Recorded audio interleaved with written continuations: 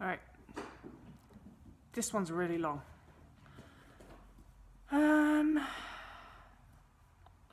Right. I do not recall a time that I had a healthy relationship with food. As a child in elementary school, I recall eating out of boredom and often using candy for emotional support. Perhaps this was related to my mother informing me of my overweight status in second grade. She only had been reflecting the concerns of my paediatrician. I often reflect on how I might have had that conversation differently with my own hypothetical daughter. Perhaps it was the kids making fun of me in school for my chubbiness. Kids can be cruel in this regard. Furthermore, my world growing up was rampant with messages regarding the perfect body and female sexuality. Barbies, Disney princesses, Gem, She-Ra. My mother reflecting on my wedding day weight and constant dieting. I remember in elementary school watching older girls and picking out which bodies I liked and how I wanted mine to look when I grew up. My eating disorder officially developed in high school. I'm telling you this bit to provide an example of a child who was affected by social values and weight stigma from an early age and who did not eat intuitively. I certainly acknowledge the genetic component of the eating disorder and migration theory. However, it's also critical to evaluate the influence of cultural values on children's mental well-being and development of eating disorder during childhood, including in the context of genetic predisposition.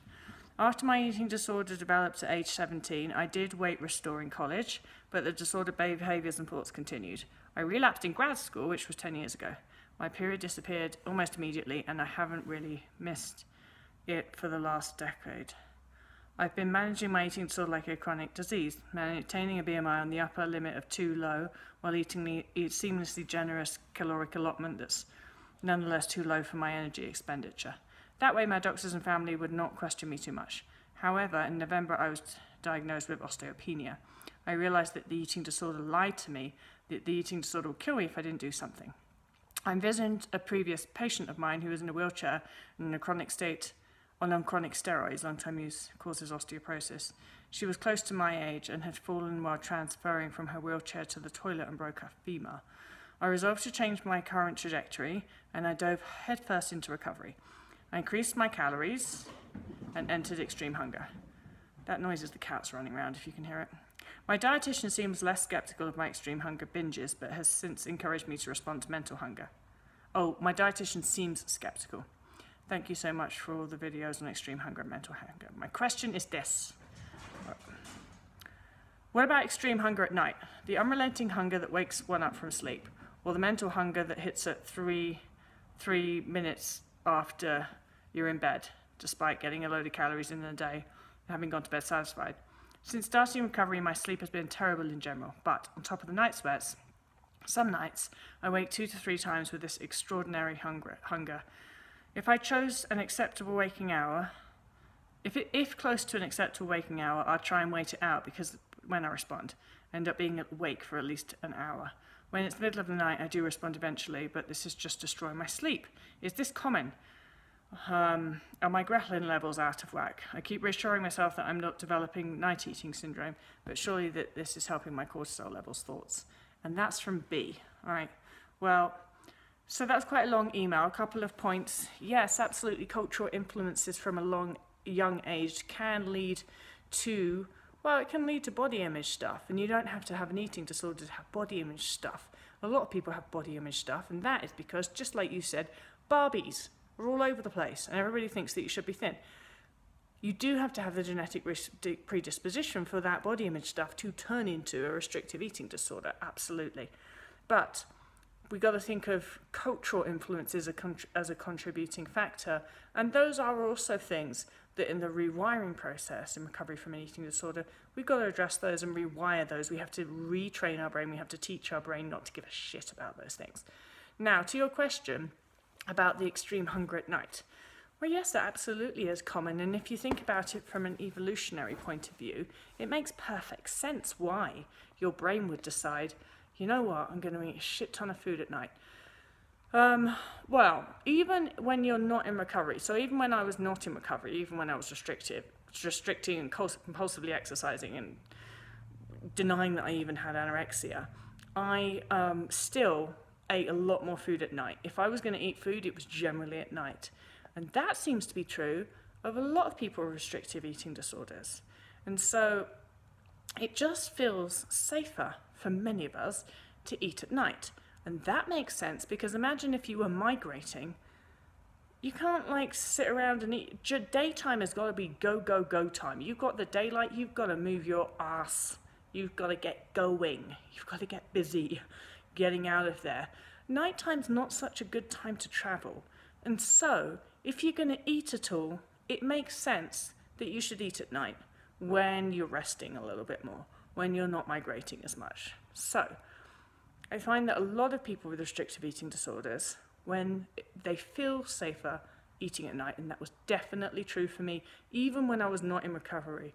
Now, when I did go into recovery, the night eating definitely got worse. And that makes sense as well, because it's almost like that's your safe time to eat, and your brain's just like, more food's going to come then, get as much in as possible. And what happens when we start to eat more food? So you think about it, like your brain thinks that food is scarce when you're barely eating anything, and if you are eating, it's just fruits and vegetables. So your brain's basically like, we're in a famine environment here. What is the point in waking them up to eat? Because there's nothing to eat, really. And then you go into recovery, and you start eating more food, and your brain's just like, hell yeah, wakey, wakey, time to eat again. Because what's happening is when your brain realizes that there's a food in the environment, it's prioritizing nutritional rehabilitation over sleep. It is prioritizing you eating food over you sleeping. And that feels like shit for a while, because you just walk around like a zombie because you've got like barely any sleep because you woke up at 2 a.m. and needed to start eating. But it doesn't last forever, does it? Because when you nutritionally rehabilitate fully, your brain no longer has to do that. Your brain is only prioritizing nutritional rehabilitation, food, over sleep, because it knows that it desperately needs food. Your brain always is going to want sleep. So when you're nutritionally rehabilitated and your brain isn't in such a desperate circumstance, it's absolutely going to prioritize sleep. Your brain's just doing what's intelligent. Your brain's doing what makes the most sense. And it just knows there's food about, and I've got to get as much of it in as I can possibly get. And if that means waking up in the middle of the night to eat a load of food, that is what is going to happen. So be patient with it. And generally the insomnia stuff gets better as you nutritionally rehabilitate.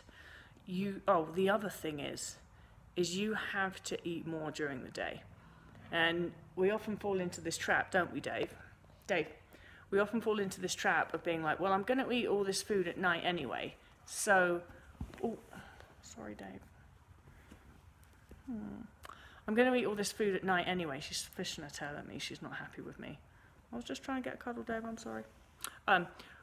You like sometimes fall into this trap of, I'm going to eat all this food at night anyway, so I'm not going to eat, like, I don't know, copious amounts of chocolate bars and chocolate muffins and all that stuff in the day because I know I'm going to eat it at night. You absolutely have to eat it in the day too, regardless of whether you're going to eat it at night. Just for context, the reason that I'm grabbing Dave is because she's chewing my iPhone charger. Dave, and she won't give up, because that's the kind of cat Dave is. Dave does not give up, do you, Dave? And so, I've completely forgotten where I was. Anyway, so the moral of the story is that night eating is completely very, very, very common in eating disorder recovery, and it's not a problem. Focus on eating as much as you can during the day, and eat the scary foods during the day. The types of foods that you eat at night are often more indicative or of actually what you really want to eat. Most of us feel less inhibited at night, so it's like that's when all the chocolate and the fatty foods come out if you're going to have it. You've got to push those foods into the day as well. You've got to start eating those foods in large amounts in the day also, and continue to eat them at night when you wake up and you want them. And just trust that your body knows what it's doing, and if it's waking you up and asking you to eat, that's because, guess what? You need to eat. All right, hope that helps. Bye.